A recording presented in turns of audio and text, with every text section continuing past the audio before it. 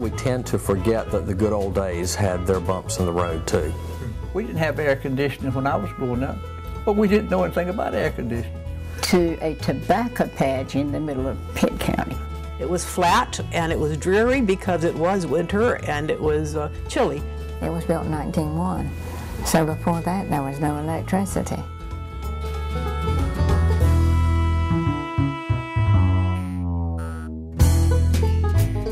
I think I've grown up in the best of the best country and the best time.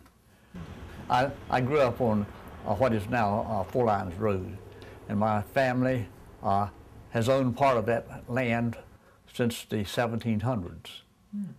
And then my grandfather settled there after he came back from the Civil War in the late 1860s and 1870s. And there's still a house on the farm on Frog Level Road that was built in the 1870s. And we had mules, hogs, cows, chickens, and we raised our own food. We had a garden, and we had wood stoves. I remember having to carry in, one of my chores was carrying in wood to heat our living room and also to cook with. I remember it was in the spring of 42,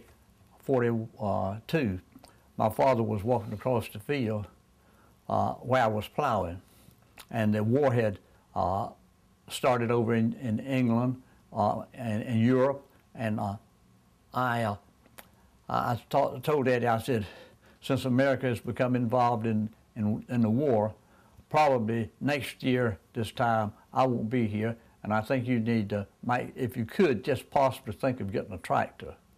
And he said, I just don't have the money. But he gave him something to think about, and in a few days he had figured out a way to get a small tractor, an Alice Chalmers Model B.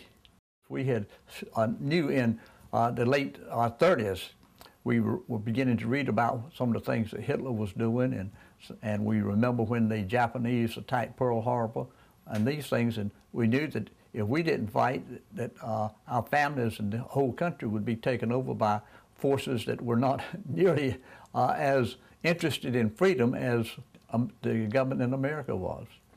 Our unit, we finished our basic training, and then we prepared to go overseas, but we didn't go overseas until December. And then instead of going to the continent, as the 102nd did, we went to England. And we did additional training there and went over on the continent in March of 1945.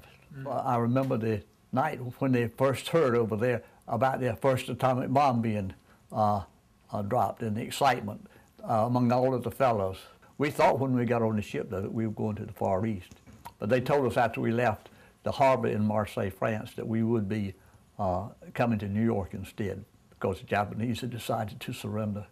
I was transferred to North Carolina State and took a course in agriculture, and came back to the farm after I graduated in 1949. And then one day the agriculture teacher from one of them, Mr. J.H. Mobley, and the one from Aden, Mr. S.F. Peterson, they came out and said, we need someone to teach in a program called the Veterans Farmer Training Program. I taught in that program until 1957, when after that program ended, I went back and farmed full time. And then in the 60s, the same two men, Mr. Mobley and Mr. Peterson, came out one day, and they just asked me if I was interested in teaching a new program that they had started in the vocational agriculture program. And so I started in that and worked for 15 years until 1981. I had bypass surgery, and I retired.